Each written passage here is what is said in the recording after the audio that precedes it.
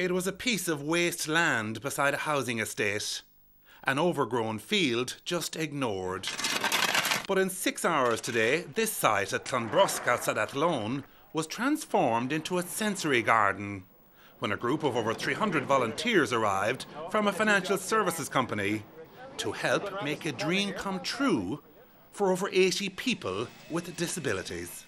We want a garden where we can go out and sit and enjoy an afternoon tea in the garden, beautiful walks in it, and the flowers. I want a garden for relaxation, for having fun, to stay outside, because a lot of people want to stay outside when the weather is like this, and to enjoy every minute of this weather. Collectively, we're going to transform this place into a hub of activity, where we've got a garden that was donated as just a greenfield site by the County Council, and it's going to be transformed into the most fantastic physical and sensory garden for people with disabilities here in Athlone and the surrounding area.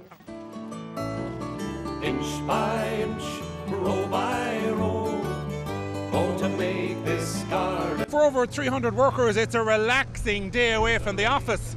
Can I ask you what you do normally for the company? I'm a software engineer. I'm normally a QA tester, so just checking that everything works as it should. In the software development area, but today we're getting our hands dirty and we're digging holes and planting flower beds and making the place look really well. Normally I work in the Dublin office in the strategy and planning.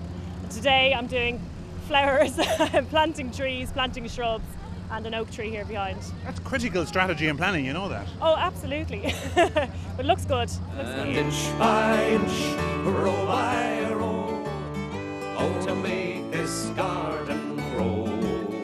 All it takes is a rake and a hoe and a piece of fertile ground.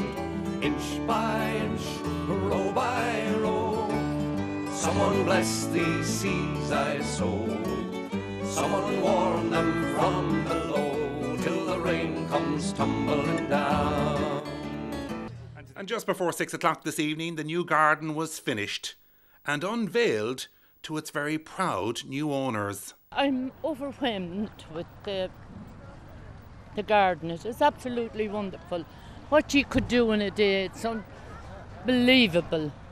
And the pleasure we're going to have out of this. Well, what's the verdict?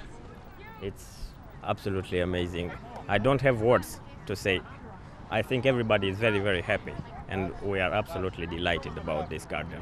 But it's only a garden. No, for us it's special. It's very special. It's not only a garden.